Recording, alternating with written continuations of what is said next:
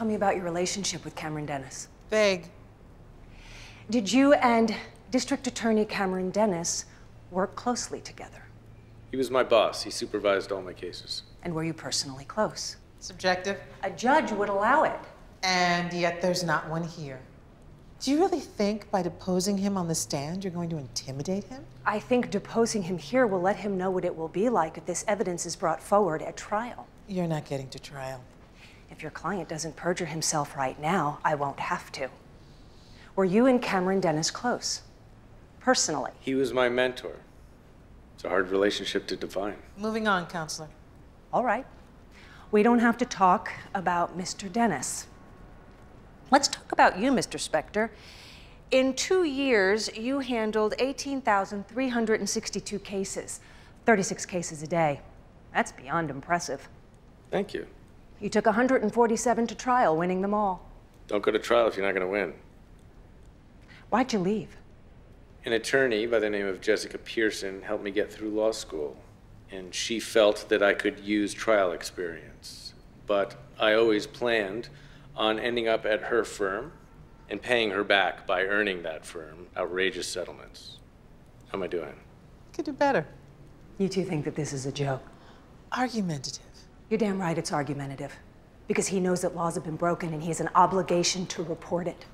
Miss Leeds. But if this is the way you want to play it, the Attorney General has given me a broad mandate to uncover what went on. And it need not be limited to Mr. Dennis. Were you part of the problem, Mr. Specter? Vague. I'll rephrase. In your capacity as Assistant District Attorney in the County of New York, did you knowingly suppress evidence in violation of the ABA Rules of Conduct, the NDAA standards, and the New York State Bar Rule 8.4, Section C? My client would like to exercise his Fifth Amendment rights at this time.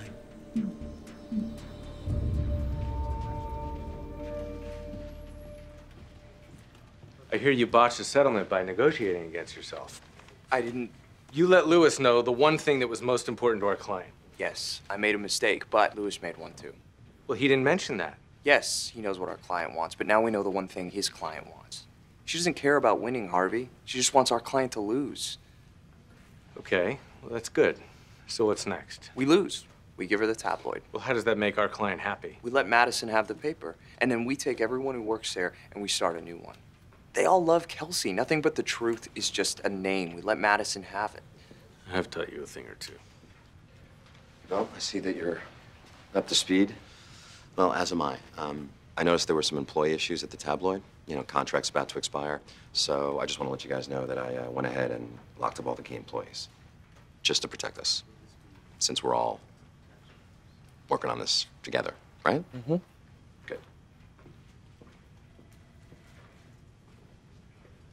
He knows. He can't. He does. I was careful. I deleted every file from the server. The only time any paper trail left my locked desk is when I faxed it to Kelsey. You faxed it from the large machine that stores all the information you put in it to be printed back later by anyone who has your code? He can't do that. We have a Chinese wall thingy. Oh, God, he's gonna beat us, isn't he? Look, he knows what we're up to, but he couldn't keep his tactics to himself. So we can use that against him. And that's how we'll crush Lewis. Refresher course, Harvey. You and Lewis aren't opponents on this one. You're working together.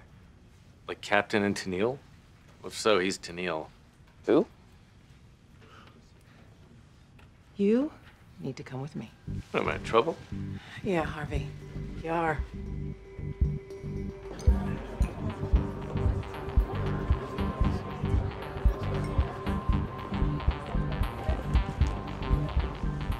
Gonna buy me a drink before you screw me?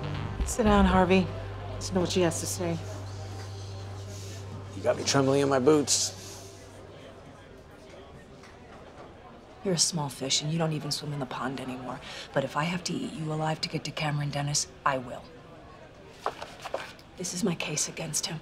Falsifying DNA tests, coerced confessions, testimony buried. You have all this, why do you need me? Because this is circumstantial. You have the crimes, but you can't physically tie them to Cameron. He's a dirty public servant, and I think it's why you left. Your record was too good to just walk away. Maybe I got greedy. Harvey. I'm not testifying. You're being stubborn. And this isn't one where you get to make the call. I'm sorry. I've done all I can. It wasn't just his cases he cheated on. Hector Avila. Take a look. You think you were really that great? You think your great track record was because of your skill?